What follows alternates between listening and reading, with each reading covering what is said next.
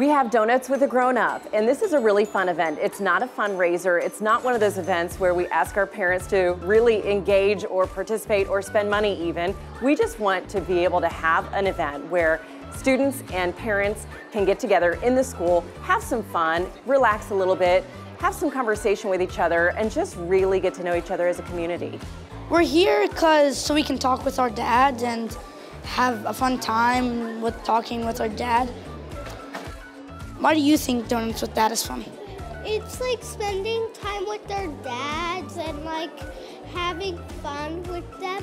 We have had this event for several years. I mean, way longer than my kids have even been in the school, and it has really just changed over the years in the name, but the whole general idea of it has stayed the same, and it's really grown in popularity throughout the years. So far, I've been having a fun time today.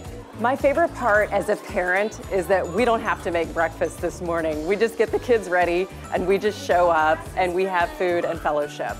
My favorite part of it as a volunteer is seeing all of the parents and guardians with their children. The children come in with smiles.